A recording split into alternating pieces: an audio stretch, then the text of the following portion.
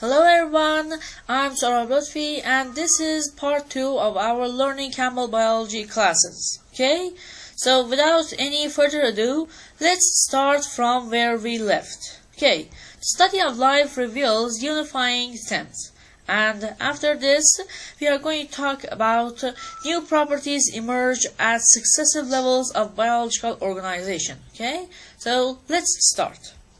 In this part, I will be talking about how can you learn all of the information that you encounter as you study the broad ranges of topics included in biology. Okay?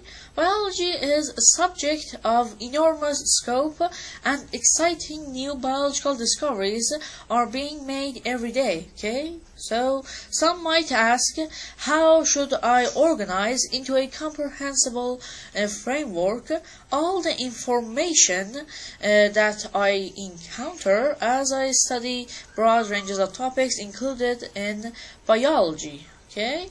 Maybe not this long of a question, but still.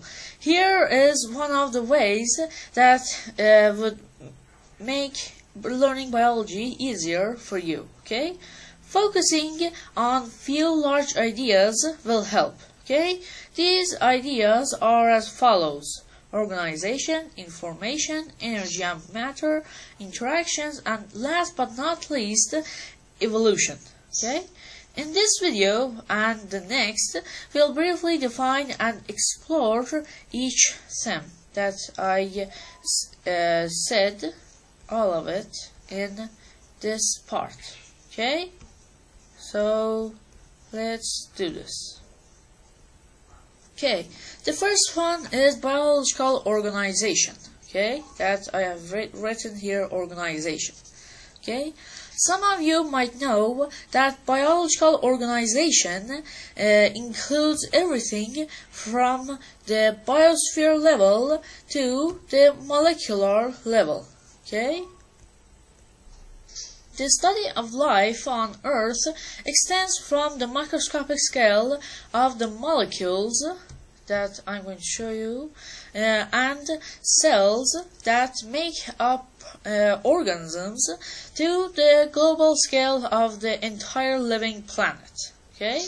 So biologists divide all of the enormous range into different levels of biological organization. Okay?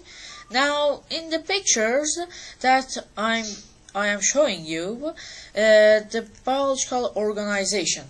Okay? In these pictures, we are going to zoom in from the biggest level, meaning the biosphere level, in. Okay? So, this approach is called reductionism. Okay? Some might ask, why is it called reductionism? Okay? Well, it's named like this because it reduces the complexity of systems to simpler parts that are more easier to learn. Okay?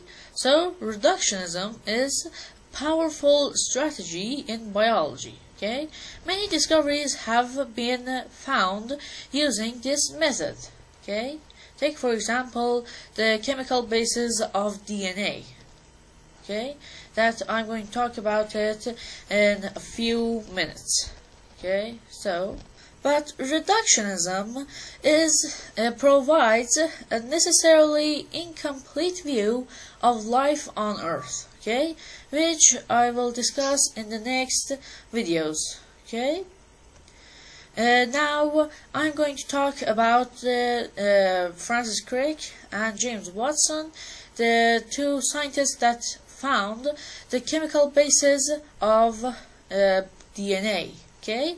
This man over here is Mr. Francis Crick, and this one is James Watson. Okay, these two found out the chemical basis of DNA, or the A, T, C, G's that make up the DNA sequence. Okay, that I'm going to talk about that in other videos. Okay, we have reached the end of this video as well. Thank you for watching and thank you for your time.